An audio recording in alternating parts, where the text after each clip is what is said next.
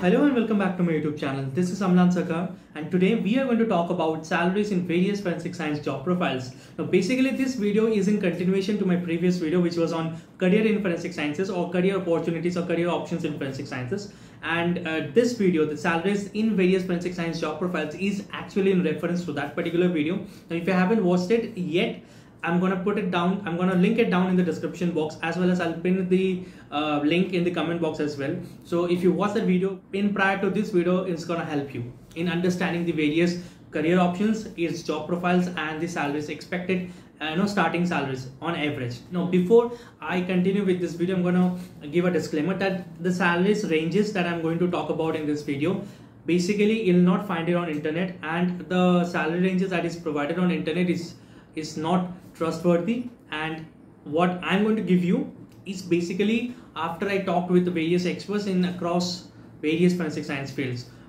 So private forensic science laboratories and government forensic science laboratories, basically there are two types of laboratories, forensic science laboratories, where you can work, government and private. Now in government it can be classified into centrally owned forensic science laboratories and state-owned forensic science laboratories. Now if you are a fresher and if you wish to work or if you get a job in the central forensic science laboratories, the expected salary that you'll get is around 30,000 to 40,000 on average.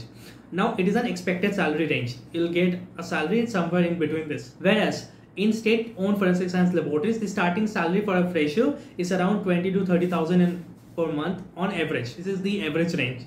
Now with experience of minimum 2 to 3 years, this can go up to around 50,000, near about 50,000, 40,000 to 50,000 central forensic science laboratories, and 30,000 to 40,000 in state-owned forensic science laboratories. Now in case of private forensic science laboratories, the starting salary that is given to a fresher is around, or is in the range of 10,000 to 15,000, not more than that. Now if you get a job in detective agencies, the salary range for a fresher would be around 15,000 to 20,000 on an average. This will be the salary range. You can you can expect a salary in between this number, 15,000 to 20,000. Now if you wish to work as an assistant professor, you get a job as an assistant professor, the starting salary for a fresher will be around in the range of 25,000 to 35,000. This range is applicable for both private as well as government for a fresher. And if you get a job as a teaching assistant, it will be around, or a research assistant, it will be around 18,000 to 25,000. Now with an experience of minimum 2 to 3 years, the salary range can go up to around 50,000 in case of government universities or government colleges. Now talking about the corporates. Now if you haven't watched my previous video, you'll get if you watch my previous video, you'll get to understand that in corporates there are a variety of job profiles, and it depends upon the job profile that the salary will be getting. So it basically varies upon the job profiles, and it can vary from as low as 2.4 lakhs per annum to as high as 10 to 12 lakhs per annum on an average.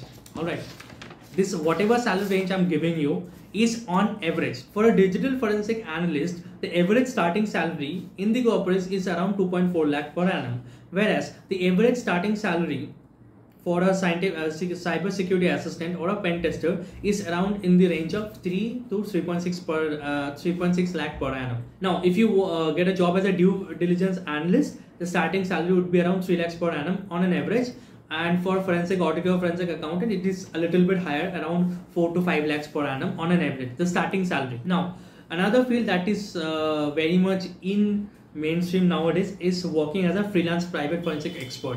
Now it also depends, the income depends on the workflow. On an average of around 4 to 5 cases per month, you can easily make around 20,000 to 30,000 per month. So it basically depends on the number of cases that you receive each month. All right.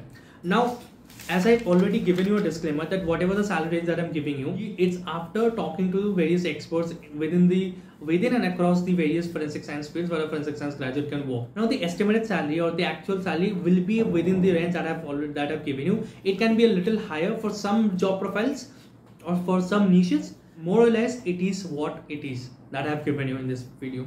So if you like this video, please give it a thumbs up, share it among your friends, and please do subscribe to my channel. Thank you. Bye bye.